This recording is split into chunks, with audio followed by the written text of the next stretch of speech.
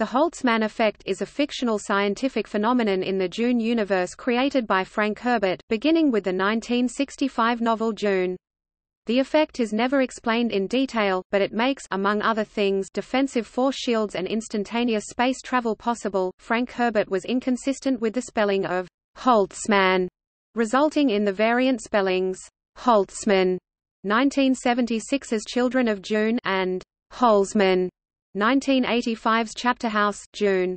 This may be intentional, as Herbert mutated other words and names over the several millennia the Dune series spans, such as the change of Arrakis to Rakis and Caladan to Dan. Beginning with Heretics of Dune 1984, according to the Legends of Dune prequel trilogy by Brian Herbert and Kevin J. Anderson 2002–2004, the Holtzman effect is named after the scientist who discovered it, Theo Holtzman, though for many of its applications, Holtzman in fact takes credit for the mathematical theories of his assistant, Norma Senva.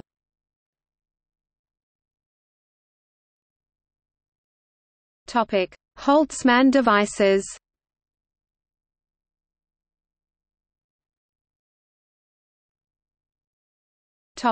Holtzman shield. In terminology of the Imperium, the glossary of the novel Dune, Frank Herbert provides the following definition: shield, defensive, the protective field produced by a Holtzman generator. This field derives from phase 1 of the suspensor nullification effect.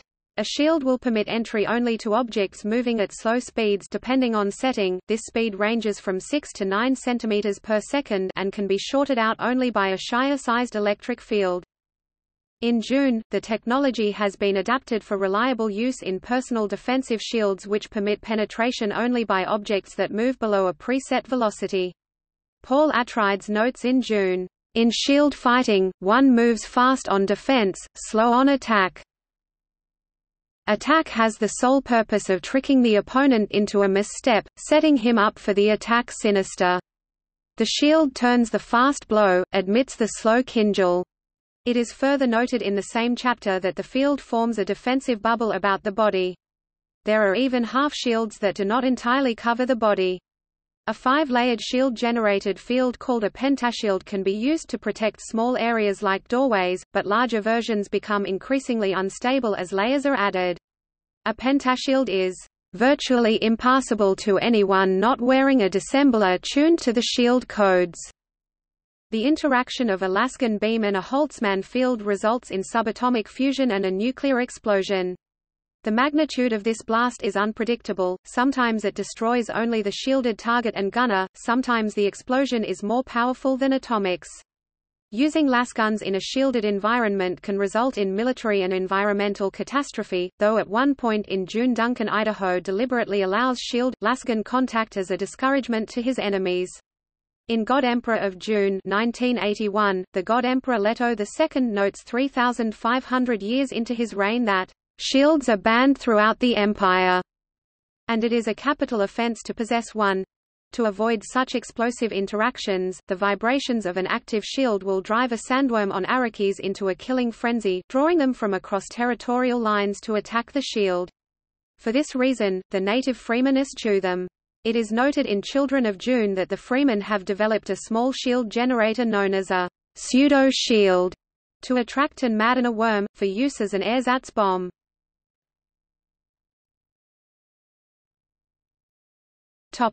Holtzman drive. The effect is used in this case to fold space at the quantum level, allowing the Spacing Guild's Highliner ships to instantaneously travel far distances across space without actually moving at all. However, the chaotic and seemingly non-deterministic quantum nature of fold space requires at least limited prescience on the part of the human navigator, otherwise the absurdly complex mathematics involved in producing reliable physical projections of such events would only be possible with advanced computers, which are strictly prohibited because of mankind's crusade against thinking machines, the Butlerian Jihad. To this effect, the Guild producers may launch saturated navigators who intuitively see paths through fold space. In this way, this stumbling block is overcome several thousand years after the events of Dune, when Ixian scientists develop mechanical replacements for Guild navigators.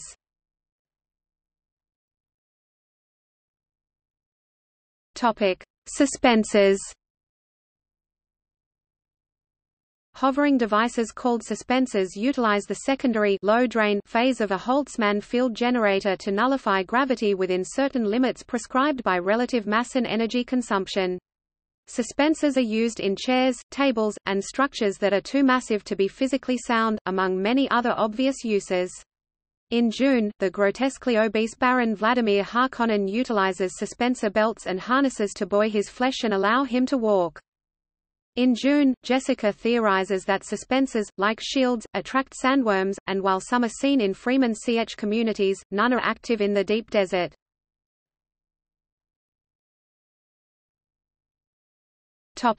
Glowglobes. A varied use of the Holtzman effect is the glowglobe. This device is a small glowing sphere that floats gracefully above a surface like a portable, personal sun, since it is typically tuned to a yellowish color. Herbert's description in the glossary of Dune reads, GLOWGLOBE, suspensor-buoyed illuminating device, self-powered usually by organic batteries.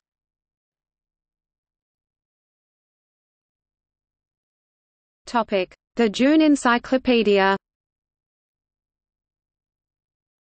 The non-canon Dune Encyclopedia 1984 by Willis E. McNally invents an extensive, alternate origin and description of the Holtzman effect. In this version, it is discovered by Ibrahim Vaughan Holtzman, born 7593 BG. Young Holtzman was nearly killed in a tragic accident in a racing thopter. He became the first of very few persons to undergo a brain transplant. His brain was placed in a prototype axolotl tank and wired into a large host computer with an unprogrammed personality blank, on the assumption that Holtzman would imprint his own personality on the machine. The process was marred by an induced psychosis. Afterwards, Holtzman suffered from intense paranoia and refused treatment. Since Holtzman's was the first brain transplant ever performed, the extent of his powers was not fully understood. The son of the planetary governor of Liesco II, Holtzman has a specialized ship constructed and escapes into space to think. His mathematical genius is enhanced by the exponentially increased mental processing made possible by his new computerized form, which also allows him to exist for nearly 7,500 years. He focuses on analyzing the suspensor nullification effect, which, as Frank Herbert established, makes interstellar travel possible. According to the encyclopedia, this effect had been discovered 5,400 years earlier but is not fully understood. Holtzman's first related discovery is an instantaneous interstellar communication device, later called the Holtzman wave. Until this point, interstellar travel had affected a widespread population of the universe which could no longer be controlled by the Imperial House series.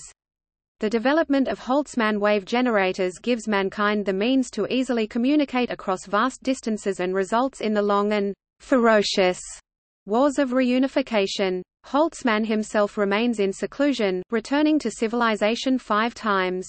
On his third return, over 2,000 years after his original escape, he gives humanity his next related discovery, defensive shields.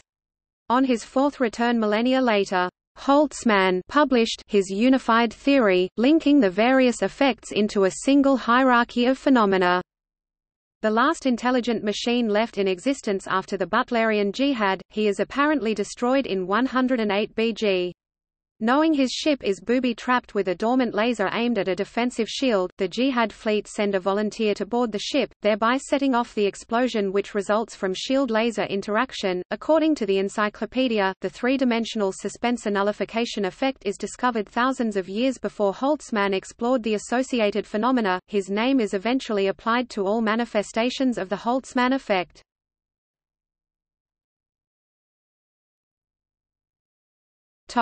Legends of Dune. The Brian Herbert, Kevin J. Anderson Legends of Dune prequel trilogy 2002–2004 establishes that the Holtzman effect is discovered by, and named after, scientist and inventor Theo Holtzman immediately prior to the Butlerian Jihad, some 10,000 years before the events of Dune. The technology is employed for defensive force fields capable of scrambling the gel circuitry of thinking machines, the force of sentient computers and robots who seek to enslave and exterminate mankind. Networks of towers generating the field from the surface protect entire planets from machine attacks. Residing on the planet Poratron, Holtzman's career is on the wane, as he has not invented anything significant in several years. He comes across the work of Norma Senva, a woman from Rossack. Realizing her genius, he invites her to come work with him on Poratron. The machines soon realize that their COMEX human-machine hybrids can slip through the planetary force fields to destroy the transmitters because they possess human brains, which are unaffected by the scrambler fields. Senva has the idea to use the field as an offensive weapon, projecting it with portable transmitters to knock out machines and their installations. Holtzman later calculates that the field can be modified to prevent penetration from physical projectiles. Senva agrees, correcting the flaws in his concept but noting that objects can still pass through the shield at a slow enough speed. The human forces start installing these new shields on their battleships and most ground forces. However, as it is still a new technology at the time, the shields tend to overheat with too much use and deactivate. As time passes, Holtzman discovers that the young dwarfish woman is much more creative than he, and after being upstaged by her twice, begins to dislike her. Eventually he takes credit for Senva's mathematical theories, which led to many practical uses for Holtzman's original discovery, including the Holtzman drive, Holtzman shields, suspensors and glowglobes. Senva is also credited with the realization that hitting a Holtzman field with a Laskin beam results in a large and unpredictable explosion. Her theory is proven in the 2003 novel Dune, The Machine Crusade, when Holtzman himself is killed by the explosion from such an interaction during a slave uprising on Poratron. The Legends of Dune series also establishes that Senva invents the theory of space folding in 177 BG during the Butlerian Jihad after years of working on Holtzman's original field equations. By 174 BG she had built a prototype space-folding ship, and soon she and industrialist Aurelius Venport establish a shipyard on the planet Kolhar to produce what would eventually be called highliners. Within a decade, Venport puts the space-folding technology and shipyards at the disposal of the Jihad forces. Initially, fold space travel is not completely accurate or safe, only about 9 out of every 10 highliners make it to their final destination. Realizing that the spice melange amplifies her psychic and calculative abilities, Norma pioneers the use of massive concentrated doses to presciently perceive space, time. In 88 BG she discovers that this is the way to safely navigate foldspace, and essentially becomes the first navigator. That same year, Norma's son Adrian Venport founds the Foldspace Shipping Company, which later becomes the Spacing Guild and eventually monopolizes space commerce, transport and interplanetary banking. Senva's name is eventually forgotten by history, but she is more interested in improving defensive shields and developing foldspace travel to make it safer and more efficient. Her efforts help humanity defeat the thinking machines.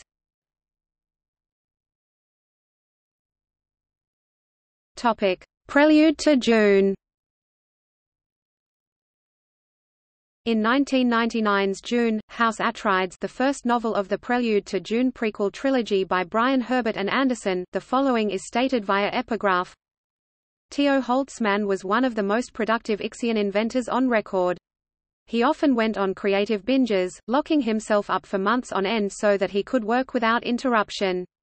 Sometimes upon emerging he required hospitalization, and there were constant concerns over his sanity and well-being.